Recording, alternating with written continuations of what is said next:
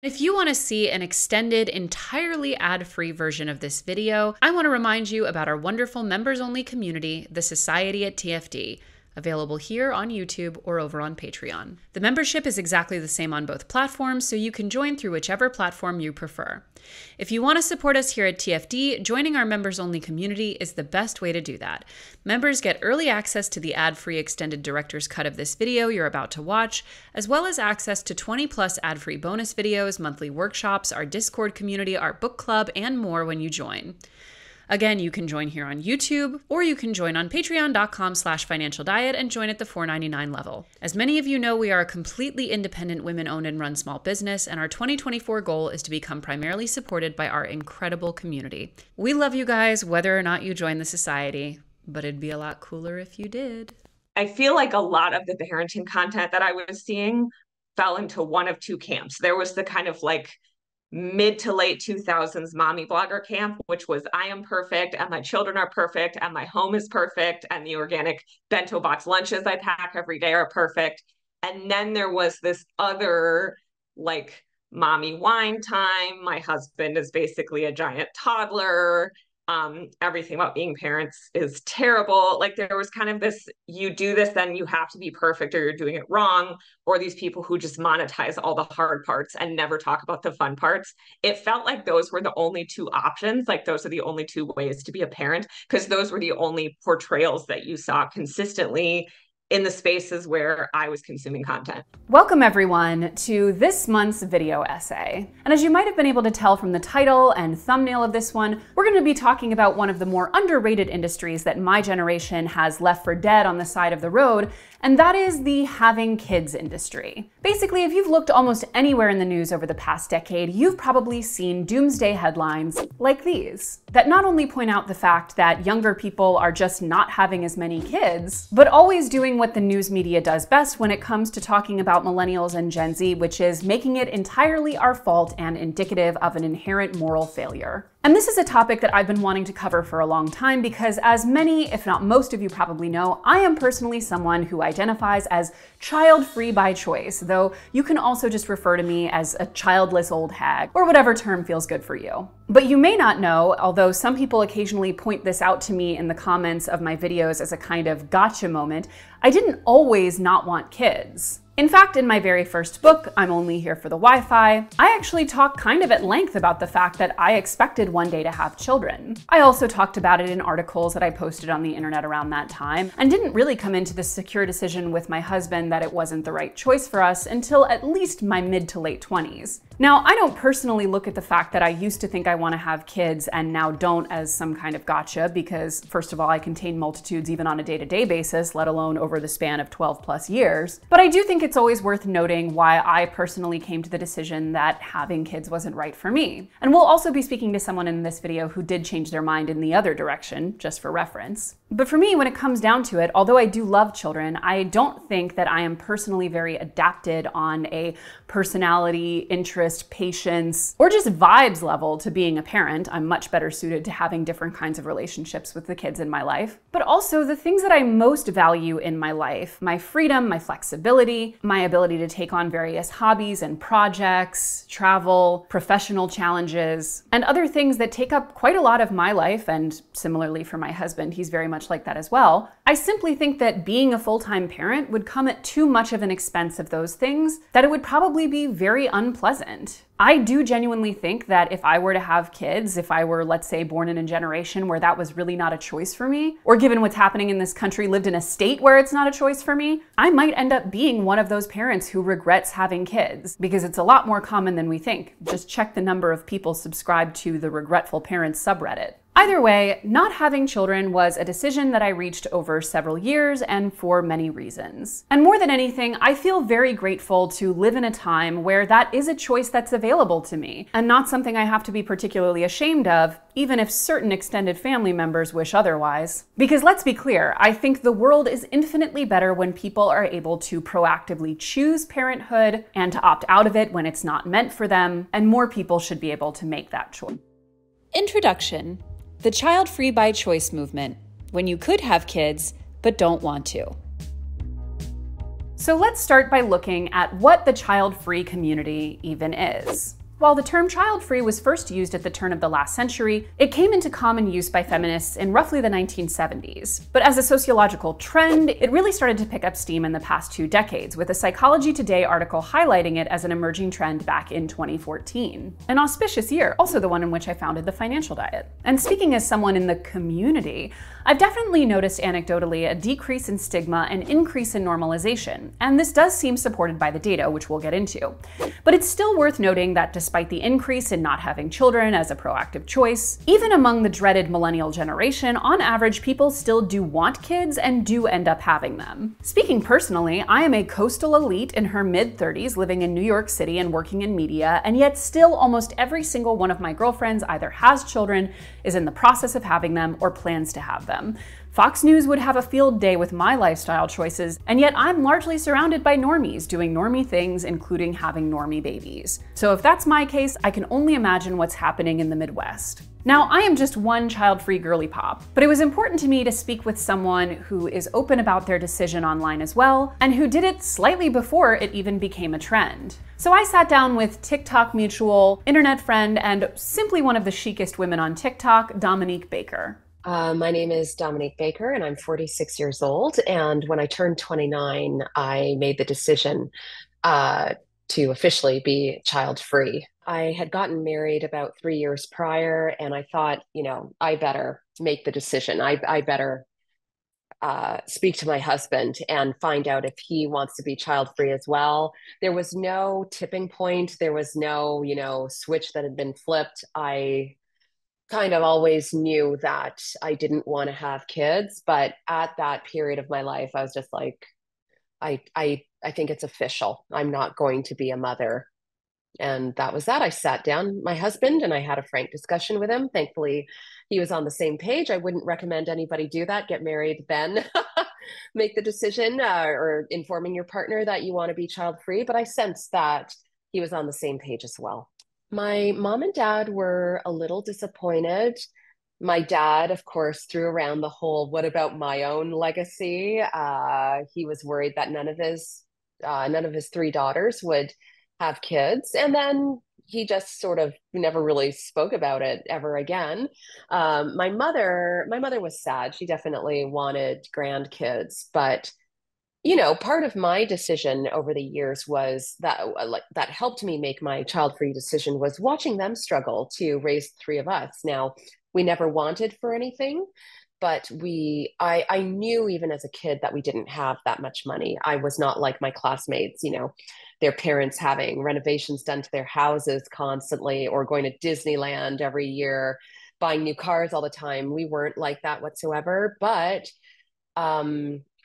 we wanted for nothing. But at various points of my parents' lives, they worked 2 jobs to make ends meet. I wanted a little bit more for myself. We also never traveled when I was younger. We would do the occasional road trip to Philadelphia to see my grandparents. But I always had this wanderlust being a Sagittarian, and I wanted to travel the world, frankly, securing my career, building a strong career, traveling the world, and continuing my education at the time were more important to me than settling down and having kids.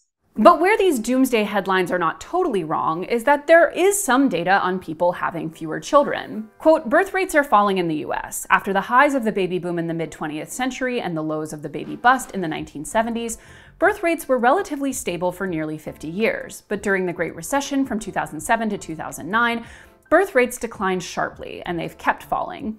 In 2007, average birth rates were right around 2 children per woman. By 2021, levels had dropped more than 20%, close to the lowest level in a century. Why? In part, this decline is good news. There are fewer unintended births than there were 30 years ago, a decrease linked to increasing use of effective contraceptive methods like IUDs and implants, and improved insurance coverage from the Affordable Care Act. Also, compared with earlier eras, people today start having their children later. These delays also contribute to declining birth rates. Because people start having them later, they have less time to meet their childbearing goals before they reach biological or social age limits for having kids.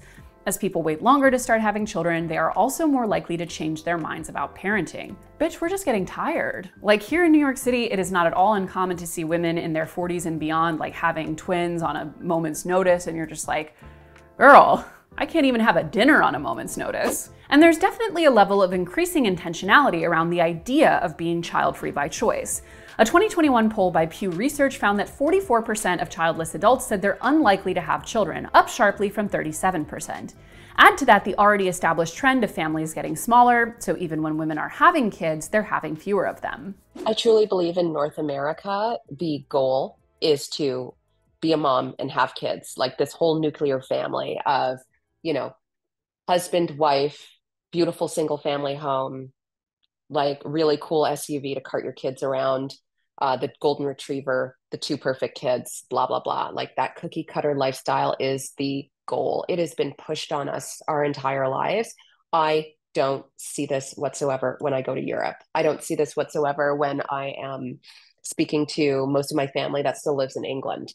I think it's really pushed in North American society, in the media, the whole nine yards, that if you don't have a mom, if you don't have the perfect, good-looking husband, if you don't get the cool car and the nice stroller and have the two perfect kids and the dog, like you are less than. I think that's been shoved down our throats by North American society for decades. To get a deeper dive, we wanted to sit down with the woman who literally wrote the book Child-Free by Choice, sociology professor Amy Blackstone. We saw during the feminist backlash of the 1980s that one way that conservatives saw to push against the feminist movement and to kind of keep women in their place was to develop this idea of intensive mothering and to sort of develop motherhood as this thing that people could and should become experts in, and to pressure women to do and be everything for their children. So that's when the concept of helicopter parenting emerged.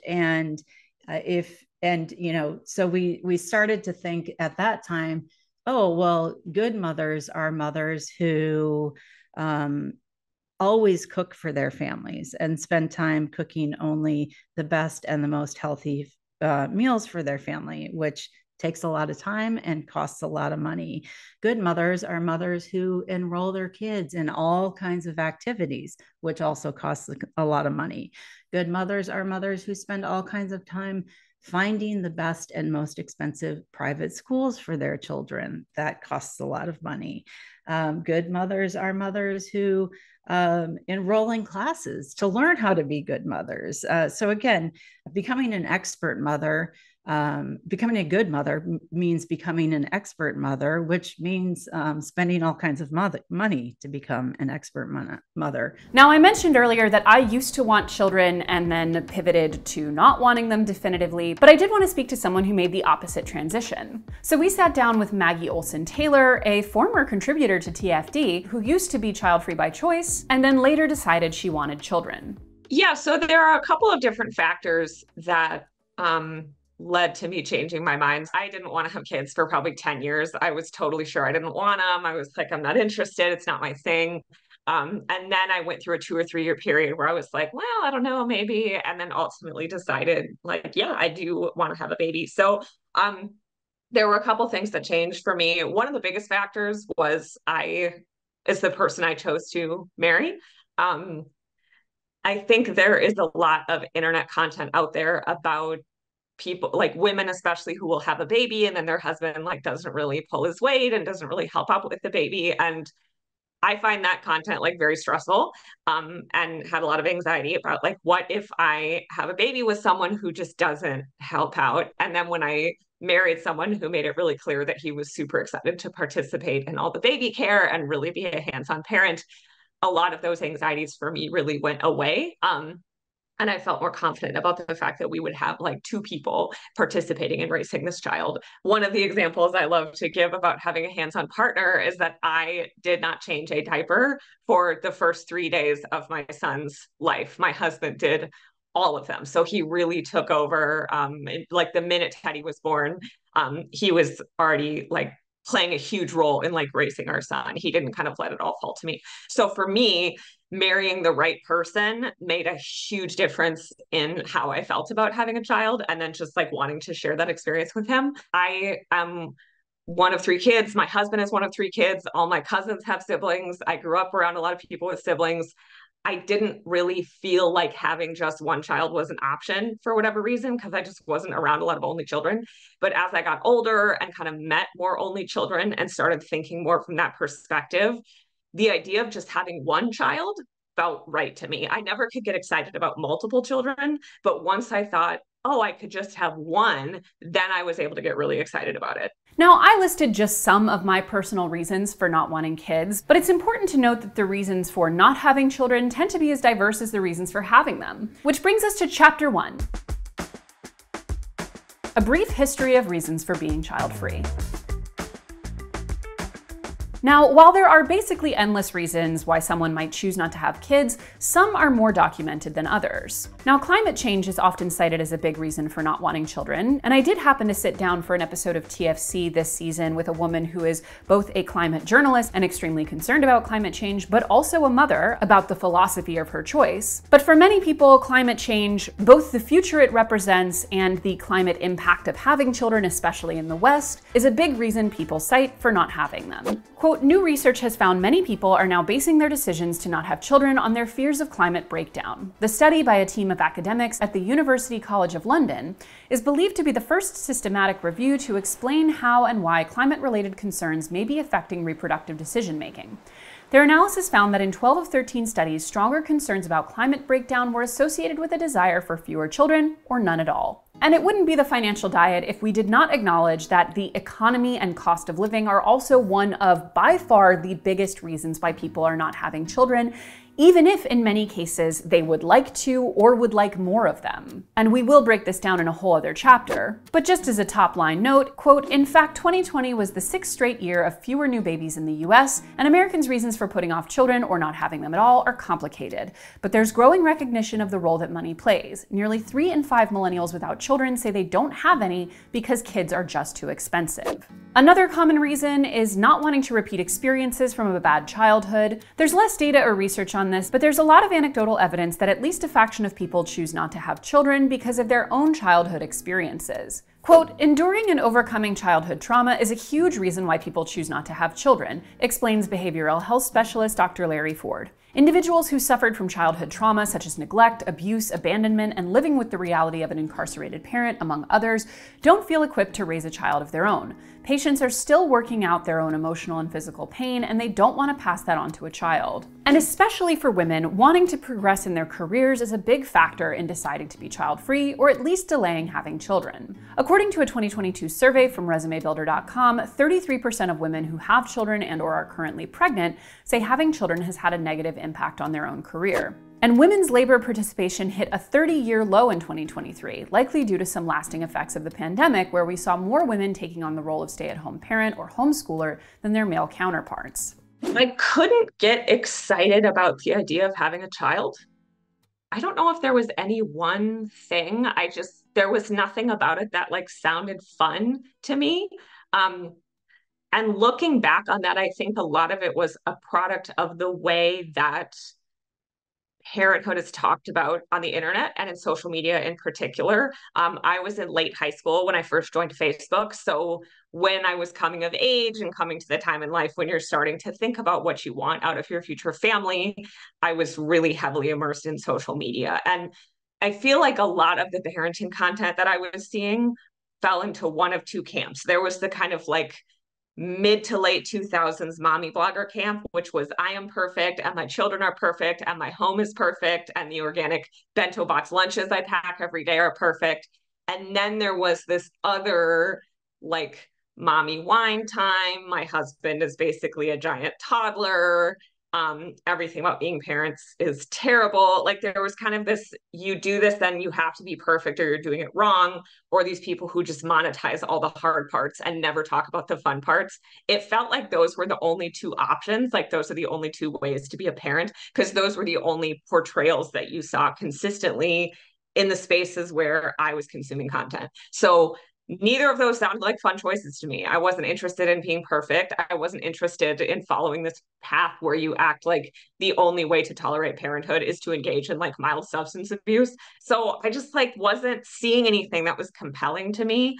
And I didn't really have any other real examples of parenthood available to me. So based on what I was seeing portrayed in media, I was like, this isn't anything I want. And there are countless more reasons that people often cite for not having kids, including the very popular, they just simply don't want them, which according to a Pew Research study is the common response of 56% of people without children. I know that a lot of Black women are single moms. There's a lot of fatherless children out there in our community. I didn't want that for my kids. Now, I'm not saying that, I'm not making a sweeping generalization. I think Black women have it hard enough. But I was lucky to find my husband. I sat beside him in the second grade. I sat behind him, actually. I got in trouble for reaching out and touching his hair because I'd never seen such white hair in my life, white blonde hair. And I've been with him ever since I was 15. We broke up a couple of times in university, but I don't know. If I were single, I didn't want to risk. It was important to me to have a strong family unit if I wanted to become a mom. And I didn't want to risk having kids, getting divorced, being single, really struggling to raise my kids. I think a lot of Black single moms, it's dually hard for them because we have all the sort of racist hurdles that we need to get over. A lot of us, have troubles finding a partner who is worthy of us, who will prove to be a worthy dad. It was important to me to lead a life that meant a lot to me, lead a life that if I so choose to have kids, they're well taken care of, and to be supported by a partner who's worthy of me and my kids. Now, regardless of people's reasons for not having children, the underlying sentiment in so much of the fear-mongering around the fact that people aren't having them is that they really should be. And some of the same forces in our culture and society who are most invested in people having children are least invested in creating structures where people might be able to do so. In fact, one very underrated systemic issue around people not having kids is just how little help there tends to be. Which brings us to Chapter 2. The village, then versus now.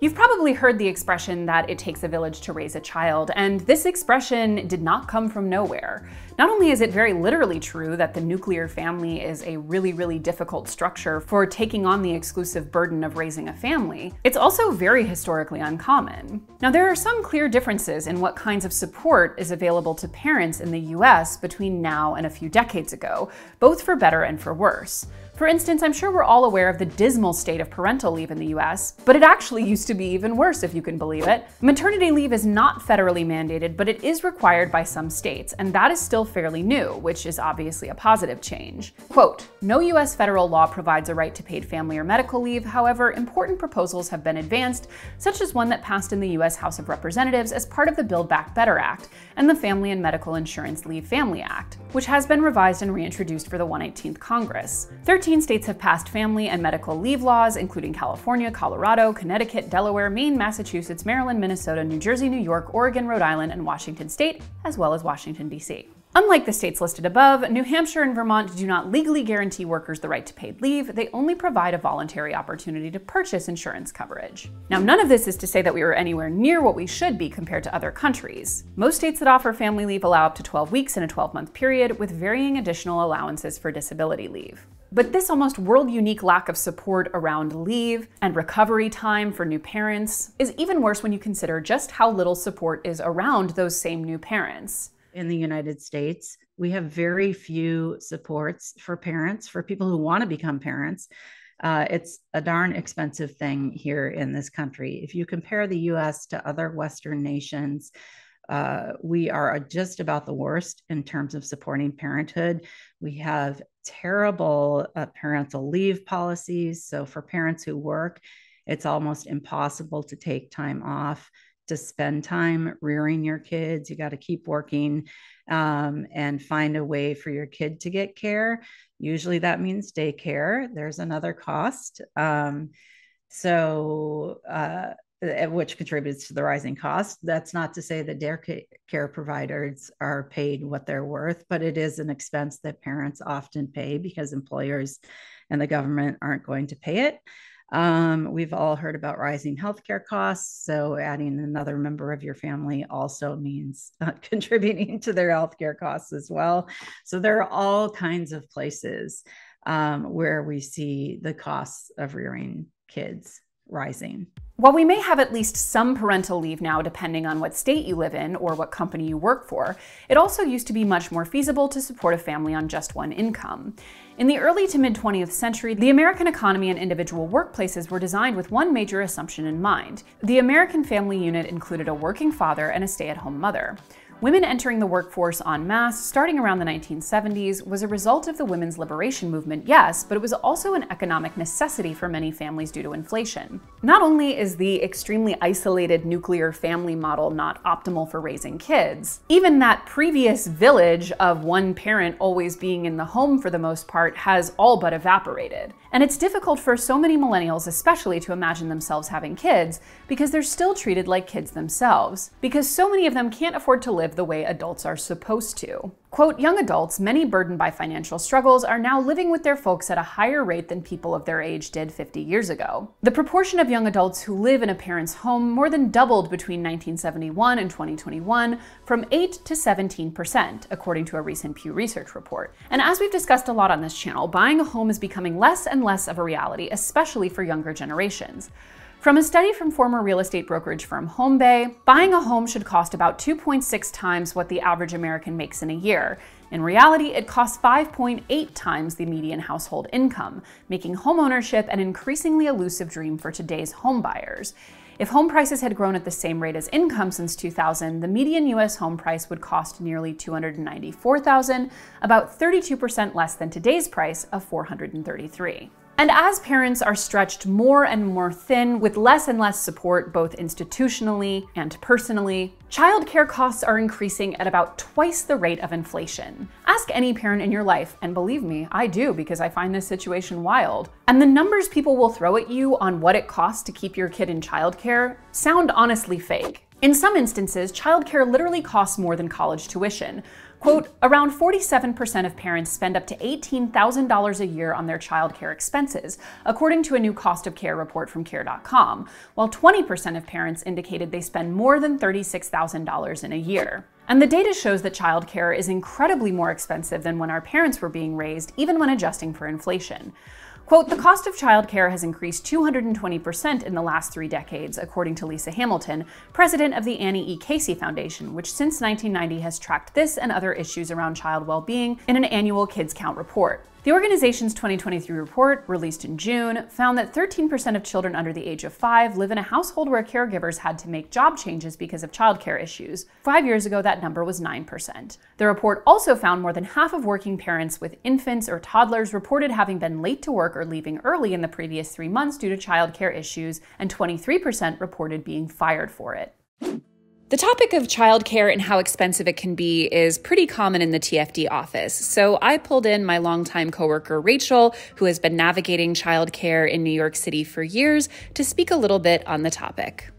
Now, especially in New York City, there's like pressure to put your kids in some sort of like daycare that is kind of like schooling, where they're learning like what they would learn in like kindergarten or first grade as early as like 2 years old. In New York City, it's like pretty standard if you send your kid to full-time daycare, meaning like 8:30 a.m. to like 3 p.m. is a full day, and then anything after that, say like 3 to 5:30 or 6 is like considered extended care. So for like 8 to 3, 5 days a week, like around $30,000 to $35,000 is pretty standard. And like I was a little surprised. I didn't realize it was gonna be that high.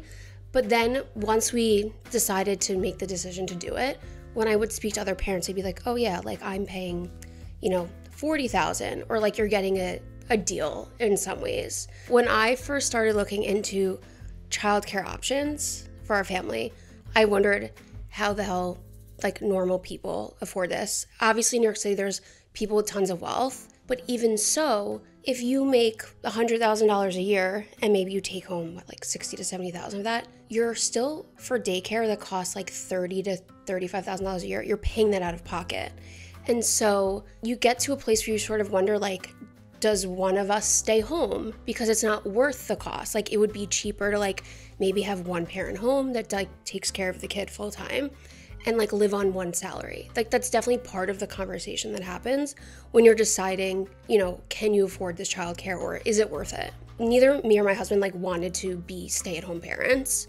And so we started my son in like 3 days a week. He never got acclimated, so we moved him to 5 days. And my parents offered to help pay like 25% just to like take a bit of the burden off of mine and my husband's shoulders. And so like, I know not everyone has that situation or that privilege, but had I not had that, like, I think we'd maybe be having a different conversation. That has taken like a huge burden off of it for us. I think people are really struggling. If you're not like, you know, like a 7-figure family, which like there's a bunch of articles and, you know, studies about this, like in New York City, if you're a family, like a dual income household and you make less than $300,000, paying for childcare is a struggle just based on what the, you know, standard cost is. And so we're able to afford it because we get help. And I'm grateful for that, because otherwise, you know, it's a substantial amount of money every year coming out of our income.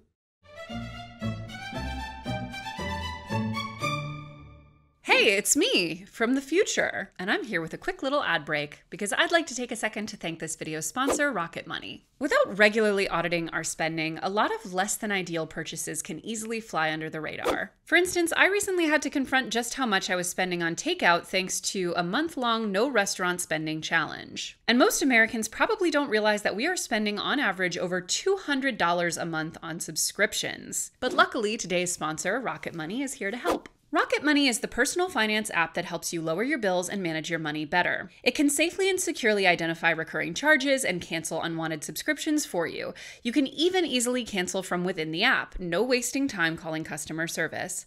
Rocket Money can also analyze your spending habits to create a custom budget that works with your lifestyle. Automatically monitor your spending by category and get notifications for when you've exceeded your limits. Rocket Money has helped save its customers up to $740 a year with over $500 million in canceled subscriptions. Go to rocketmoney.com/TFD or click the link in the description to get started for free. You can also unlock even more features with premium. That's rocketmoney.com/TFD to get started for free. One category of expenses that have been more significant than I expected was the cost of breastfeeding.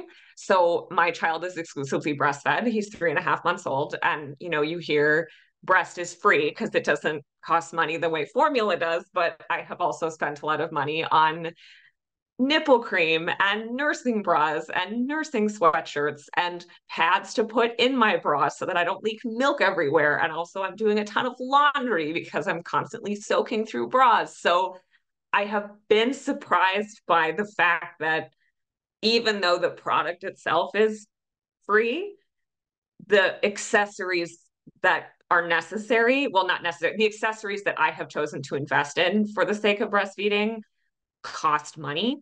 On top of that, if you were to put a dollar amount on my time and the amount of time I spend breastfeeding, it would be astronomical. So I spend probably 24 hours a week breastfeeding or doing something related to breastfeeding, whether that's pumping, getting ready to breastfeed, burping my baby, whatever.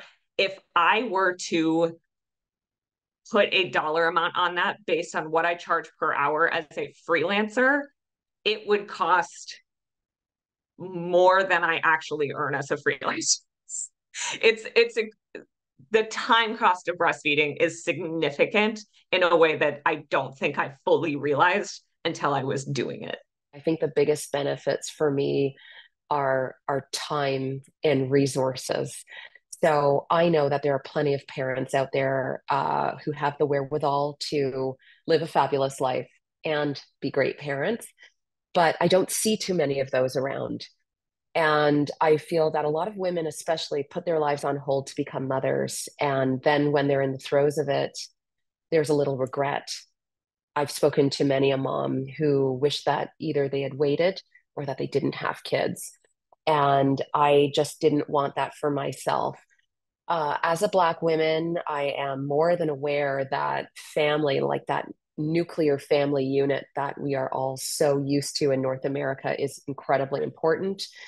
And it's frankly a goal that many of us Black women strive for or strive towards.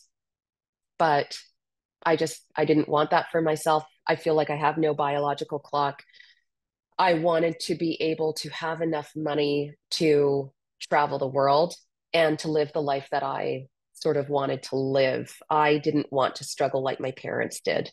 And while it was traditionally very common for the village to include, let's say, older family members who step in and help care for children, and that is still the case for some families, increasingly older generations are having to work themselves well past retirement age. Combine that with people having to move far from their homes to find better employment options, and the village we used to depend on for raising children has essentially evaporated, and like so many other things over the past few decades, become a luxury item that only the wealthy can truly afford. And what really sucks is that we've seen how much of a difference emergency measures can make in families' financial stability, but our government is never willing to make these changes permanent. The expanded child tax credit immensely helped families during COVID, but after its lapse, the rate of children in the US living in poverty went from 5.2% in 2021 to 12.4% in 2022, more than doubling. To me, what the data makes clear is that even for people who want to have children, we've done basically everything we can to abandon them and make it as difficult and expensive as possible. And this is all the more baffling when you consider Chapter 3.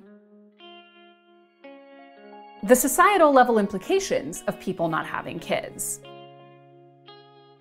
Now, as someone who is a massive fan of the, in my opinion, still criminally underrated 2006 Clive Owen film Children of Men, I know more than most how scary it can be when a population stops having kids entirely.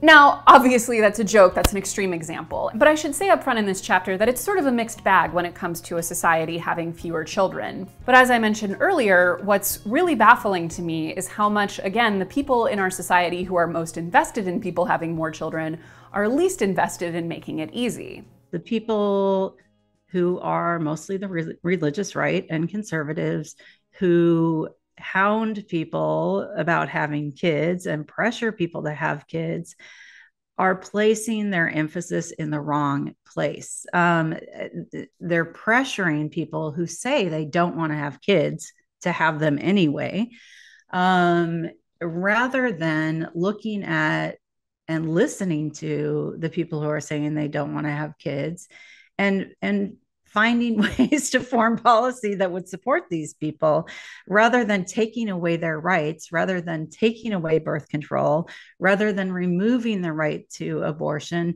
rather than limiting immigration, which is one way that we could increase our population.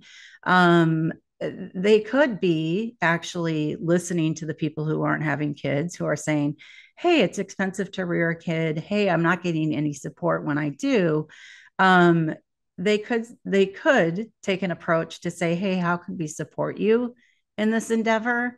And they're not doing that. So, it's hard to prove a counterfactual. I don't know what would happen, but we could look to nations where it is happening. And we know from research where it's happening, in Scandinavian countries where childcare is free and where parental leave policies are being offered. Yes, fertility is low there, but we do know that parents are happier. So at the very least, we could be happier. But let's just talk a little bit about some of the actual possible outcomes of a society having fewer and fewer children. Japan is facing a demographic crisis. 43% of cities are losing population. The birth rate is far below the rate of 2.1 per woman needed for a steady population. The current global population is nearly 8 billion. Times are seeming to be a lot more difficult. Take South Korea, for instance, which is faced with the world's lowest fertility rate. Slay.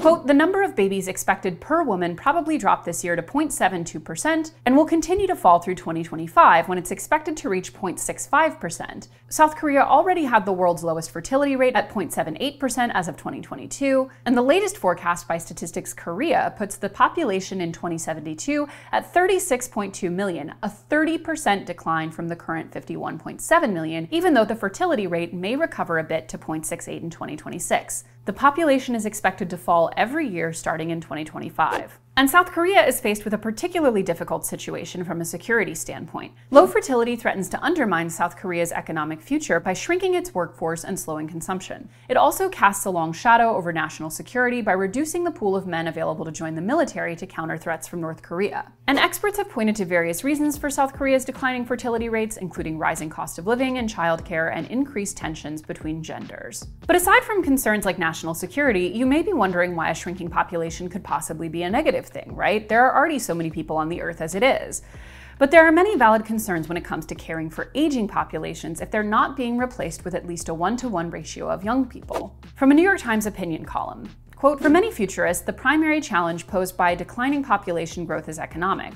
When people live longer and have fewer babies, the population ages, leaving fewer working-age adults to support a country's swelling number of retirees. Aging might take a particularly heavy toll on middle-income countries. Historically, as industrialized countries have become richer, the labor force grew more rapidly than their non-working population, providing a demographic dividend. But in some developing countries, including Brazil and China, fertility rates have fallen to around or below replacement level much more quickly than they did for their higher-income counterparts, and their populations now face the risk of getting old before getting rich. Now, on the other hand, there are certainly arguments to be made that a declining population could be a positive thing for people and the planet that we live on. From the same New York Times opinion piece, fertility rate declines may also be making climate change easier to combat, albeit not in the way many think. As Sarah Kaplan of The Washington Post has explained, fossil fuel consumption is driven primarily by increases in affluence, not the number of people on the planet per se.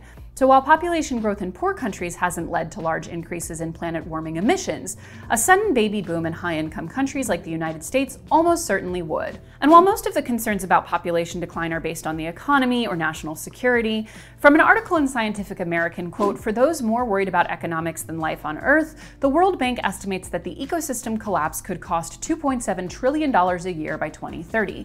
Deloitte recently estimated climate chaos could cost the United States alone $14.5 trillion by 2070 as we respond to the increasingly frequent and intense damage caused by extreme weather and wildfires, and threats to communities, farms, and businesses from droughts and unpredictable weather. While many assume population decline would inevitably harm the economy, researchers found that lower fertility rates would not only result in lower emissions by 2055, but a per capita income increase of 10%. And we also can't talk about declining birth rates in the US and their broader effects without talking about abortion. Now, first and foremost, reproductive rights are a crucial part of this conversation and also a deeply financial issue. Quote, carrying an unwanted pregnancy quadruples the odds that a woman and her child will live below the federal poverty line, according to the Turnaway Study, a University of California, San Francisco research project that tracked women who get access to abortions versus those who'd been denied them over a 10-year period. It also triples the chances of the woman being unemployed. Yet we're already seeing reports of states with abortion bans seeing increased birth rates, and I would bet that we'll see plenty of conservative pundits pointing to this as a positive for the future. If abortion bans are putting more and more people into poverty, especially in states with the worst healthcare and parental leave policies, can this actually be seen as a net good? This correspondent says no. But if you think about the corporate magnates who benefit from keeping an entire class of workers in perpetual poverty, I mean, it might be a sleigh. The point is, while declining populations are a mixed bag, on the extreme end, there can obviously be massive issues, but the goal should be a healthy, sustainable population where no one is having to exist in a constant state of suffering in order to support the overall structure. Like, if keeping the population growing comes at the cost of millions more children each year living in poverty, I don't necessarily know that's a trade-off we want to make. Which brings us to Chapter 4. The elephant in the room, how difficult it can be to actually have children. Now, setting aside all that we discussed in Chapter 2 about some of the structural, societal, or familial barriers in having kids, there are also the very real physical limitations that a lot of people experience, especially when you consider hopeful parents who aren't even in hetero relationships. So how many people are child-free not by choice? Obviously, there are all of the reasons that we previously discussed, but among child-free adults, quote, about 2 in 10 say that it's due to medical reasons.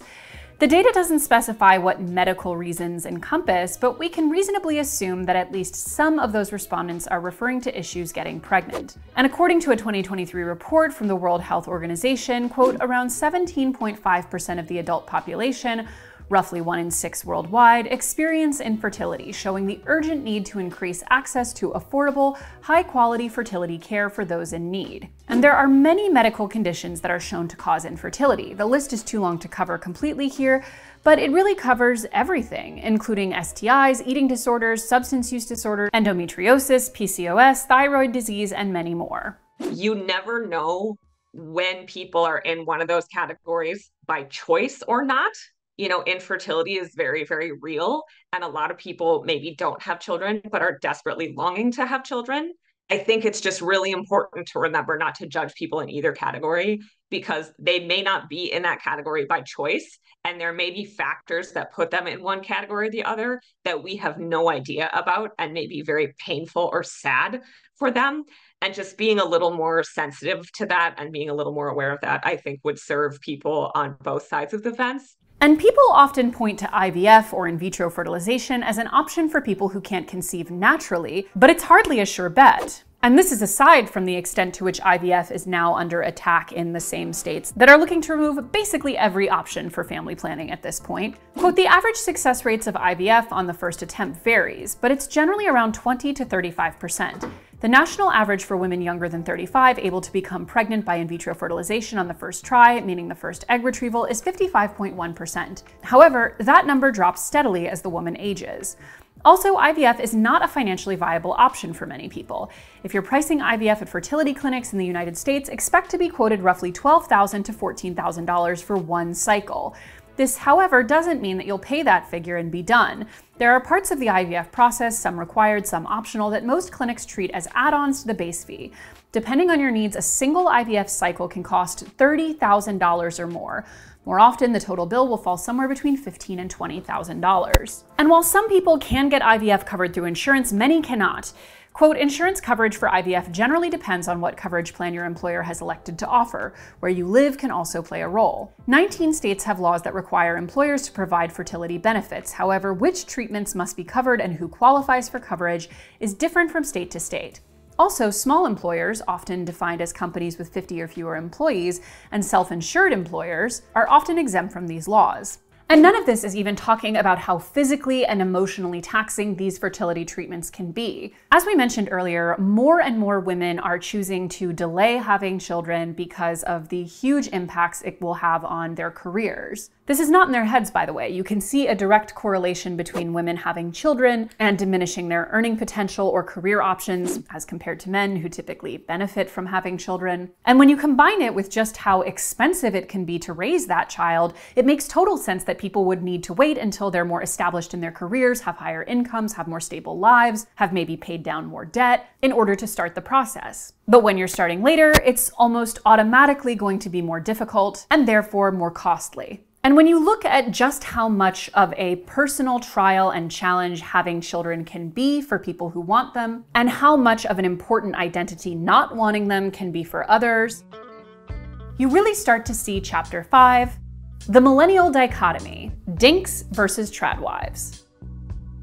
When it comes to the cultural narrative around having children versus not having them, just as much as the Childfree Movement and the aforementioned DINKs, which we'll explain in a second, have become their own phenomenon on social media and otherwise, so has the ultra-idealized view of what it means to be a parent and especially a mother. We've spoken in previous videos about how our generation, in part because we were really the first to grow up with social media as we know it, pioneered the concept of mommy blogging, family channels, and just generally putting an extreme premium on playing the role of being the perfect parent. So we'll talk about both of these extremes and the narratives they represent for millennials, but let's start by taking a look at the DINKs. Montage of couples who don't have kids and can't afford to go to Disneyland anytime they want. So for those who may be unaware, DINKs, aka dual income no kid couples, have turned into quite a large community on TikTok, filled with couples bragging about how great their child-free lives are. And in all transparency, I say this as a member of a DINK couple. There are also even the self-proclaimed dinkwads, or dinks with a dog. Not beating those allegations either, I fear. Yes, indeed, that is a painting of my own dog that, to be fair, someone sent to me as a gift, but nonetheless. Oh, also a lot of people keep saying that this is a Westie. My dog is not a Westie. My dog is a mutt. She's Maltese, Havanese, and Pomeranian. Her unusually Westie tilted looks are just an accident of genetic fate. But anyway, as it comes to content creation, just as much as there has been a movement of people glamorizing and idealizing the life with children, these are generally people who are glamorizing the life without them. Generally speaking, dinks are people for whom not having children doesn't come out of any real financial concerns, because as the name suggests, they usually both earn good salaries. And this is not to say that dual income no kid couples are morally bankrupt for not having kids. I obviously am one of them, and I don't consider myself morally bankrupt.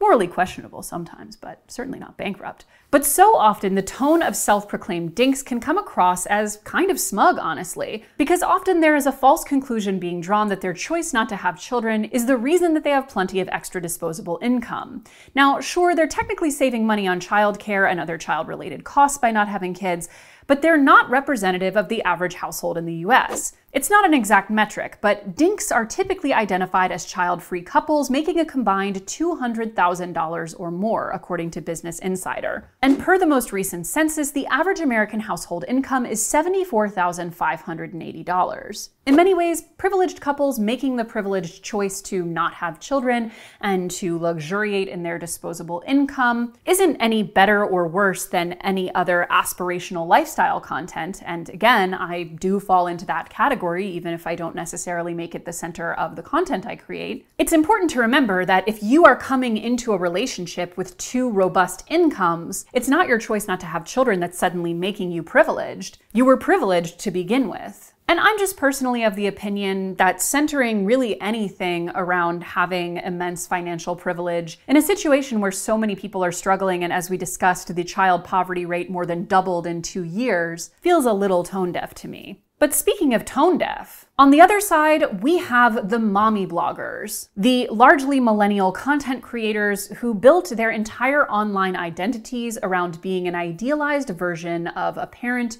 usually a mother. A gender reveal party went terribly wrong.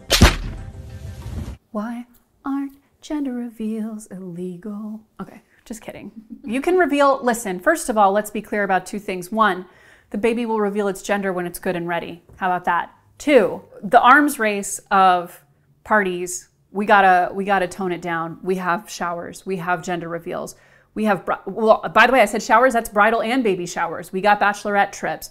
We got the weddings, we got the receptions, we got a sip and see, we got a sprinkle for the next kids. Like, as Carrie Bradshaw once put it, when are we celebrating the single people? Those poor people are having to put themselves into credit card debt to celebrate. Like, now everyone for every life choice gets like 6 parties. It's enough. If you want to reveal a gender, do it at the shower. And even then. But in all seriousness, aside from the general phenomenon of every single milestone in a child's life and development being its own cause for not just celebration, but social media content, after taking off online around the early 2010s, gender reveal parties and videos have become ubiquitous in certain communities, to the point where not having one could make a parent-to-be seem less than thrilled about the new public persona that comes with being a parent. As one mother wrote for HuffPo back in 2019, when the gender reveal question had first been broached, I brushed it off. It seemed like something I could avoid during my pregnancy, like soft cheeses and sushi. Then the calls came, asking if I had made up my mind about a gender reveal party since my ultrasound date was fast approaching. Was this one of those pregnancy protocol things I was supposed to do? I felt pressured to decide. And as I mentioned, many people, moms in particular, take the sharing and documenting and celebrating of every single aspect of their child's existence one step further. They're not just stay-at-home moms, but share content about their lives as stay-at-home moms, the most extreme embracing the Tradwife moniker and spreading the gospel of embracing a place in the home, cooking, cleaning, taking on childcare duties, and generally being subservient to their husbands. I love to cook and clean, just don't tell the feminists. We are going to be raising our daughters to be homemakers and not career women. A man's home is his castle, so he should be treated as a king. Also, I'm going to do one of my favorite things here and reference one of my own TikToks on the nonsense of the Tradwife content. Here's the thing about the Tradwife content on here that's always working to convince young women that marrying a wealthy man is their ticket to financial and personal security. Leaving aside the fact that unless they have an ironclad prenup, this leaves them incredibly vulnerable if the man ever decides to leave them for a newer and younger model. And leaving aside the fact that the Tradwife worldview is also usually wrapped up with countless other noxious beliefs about gender roles. And even setting aside the fact that especially since wages haven't kept up with cost of living since roughly 1979, it's near impossible to find any salary that can support an entire family in an upper middle class lifestyle. What's most offensive to me about this is that the very premise is completely flawed. You don't become wealthy through marrying a wealthy man. You marry a wealthy man through already being wealthy. If you look statistically at the kinds of women that super high earning men marry in hetero partnerships, it's women who are themselves high earning. Women who are highly educated, highly career driven, and yes, also high earners. So even if the goal was just to marry a rich man as your retirement plan, you would still have to girl boss your way there, unfortunately. And since this video isn't about the Tradwife movement, we're not even going to touch on the fact that the content creators pushing these agendas are themselves often contributing to their households financially, but that might be something to think about. The one pattern I see is once they have kids, they don't get the help that they expected from their partners. And then that leads to all sorts of feelings of inadequacy, not being a good mom, hopelessness, exhaustion, and wondering if it was worth it. Because not only are you taking care of 1 or 2 or 3 kids or whatever, you also have this man child who's not helping, who's not pulling his weight. That's the pattern I've seen, that a lot of these women are married to men who do not help, do not pull their weight around the house. Even though having a child was the right choice for me, and I'm so glad I did it, I still understand why people choose not to. And I affirm the fact that there are plenty of people who, yeah, I don't think they'd enjoy it. And that's okay. That doesn't mean I think they'd be a bad parent if they chose to have one or have a child. But like, if it's not for you, it's not for you. And that's okay. It's a huge, huge life change. And we should not give people a hard time if they're like, I don't think this is for me. I just don't want to do it. That's totally fine. We are a generation that in many ways pioneered what it means to perform parenthood online and have made every aspect of having a child into an identity you are meant to display publicly. We also, even as much as the girl boss generation, because that's also what millennials are, have pushed for women to have more professional agency. We've also glamorized and supported content that has extremely traditional roles about what a woman's job should be in the home. You're not defined by your uterus. You're not defined, if you don't have kids. You are not this bad person because you didn't choose motherhood. We are as women not less than because we opted for a different life. I think my life is stellar. I mean it. Like if I want to go to Toronto tomorrow and buy a pair of shoes I don't need, I can do that. If I want to fly to Africa next week and go on a safari, I can do that. I love the freedom to choose. I just wish that I didn't go through all of that sort of the pity. The pity is what bugs me. The women who were my age back in my late 20s and 30s who were like, oh, poor you, you're not a mom. Like, I just wish I didn't go through that. I love that it's more accepted these days. A lot more women are embracing it, and it's something to aspire to. I wish that I had a role model like that. I wish that I had a woman in my life when I was growing up who was child-free, because like everybody was a mom. Yeah, I just want women of today, young women of today to know, and teenage girls to know that we are not a monolith. Not all women are exactly the same. You are not a bad person if you don't want kids. People who force you into that sort of lifestyle and thinking are the ones who need a reality check. They're the ones who need to mind their own business. And Like the whole world is your oyster. I talk to people still who dread going to family events because they know they're going to hear, when are you going to have a baby? When are you guys getting pregnant? Or even at their weddings, they hear, okay, it's time, you're married, which I can't believe. I mean, Lance and I just had our 29th wedding anniversary, and we got those questions the day of our wedding. And it just, I'm gobsmacked that that's still happening 30 years later. But apparently it is. So I know that pressure still exists. And I'm sorry. I mean, I wish I could be like a little angel on everybody's shoulder to support them through those moments. I think that we've come a long way, and I know that we have much further to go. Which brings us to chapter 6. Motherhood, the impossible choice for women.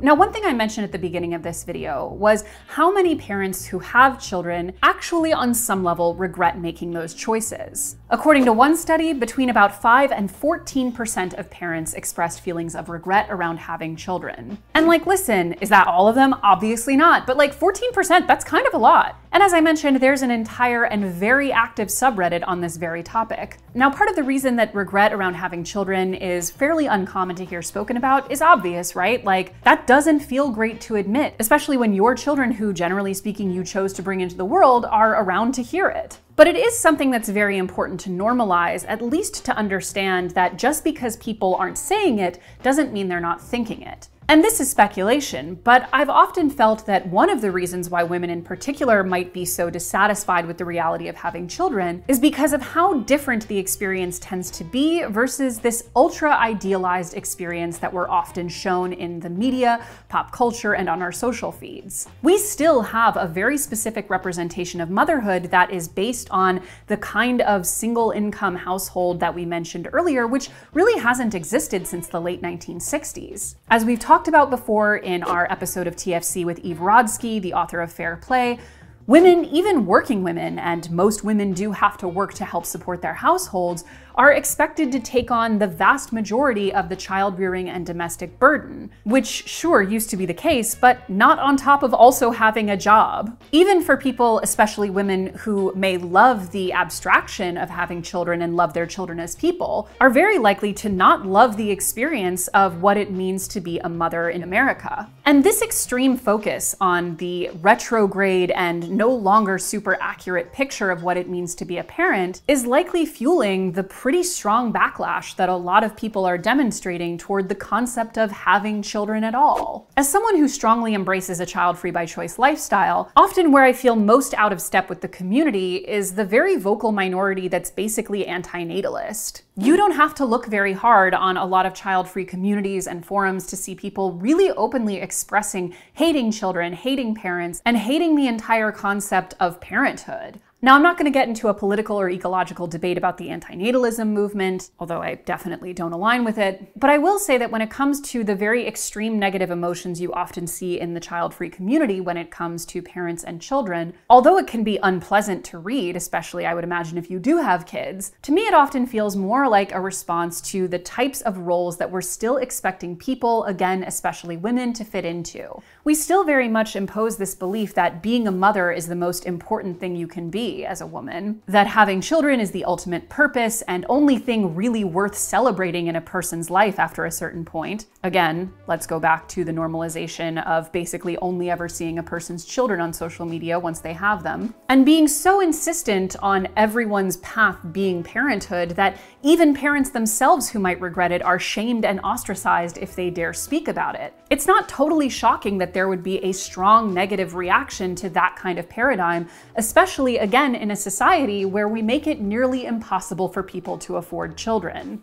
Ultimately, as a millennial who made the choice that having children was not right for me, I feel very privileged that this was a choice I was able to come to organically and in a healthy way. Although it's led to some uncomfortable and unpleasant conversations in my life, overall, it wasn't a situation where I was extraordinarily stigmatized or ostracized because of it. And I do want to acknowledge that for a lot of people in a lot of different cultures and family situations, not having children can have much more extreme consequences. But I do still very much feel the pressures of being a woman in a society that expects me as a default to have children and then has to be walked backwards from that point into the fact that I don't. I've had many an Uber driver, for example, ask me if I have children and then say, no, I don't want children, try to pitch me on the concept during a 30-minute drive. And I don't mind this because I understand that for many, if not most people, having children is the most wonderful thing that they've done in their lives. It's a kind of experience and love that I'll never personally be able to relate to. It's also worth noting that it's almost always men who are pushing this. Often like women who have children, when they hear that I'm like, I very much don't want them, they'll be like, God bless you. Sometimes they'll be like, I don't either. Don't tell my kids that. But the point is, although I come from a very privileged place in this decision, I'm still very aware that it's a decision the world doesn't necessarily want me to make. And yet, on the flip side, it's a decision that our society makes impossibly hard on many of the people who want to make it. Like so much in our current economic situation, there are almost no good choices. But I strongly believe one thing. If we were to make it a more value-neutral decision that people could actively opt into, children would have better parents. And if we made it easier on parents, especially new mothers, to actually raise their children, we would have much happier families. As always, guys, thanks for watching, and I'll see you back next month for our newest video essay.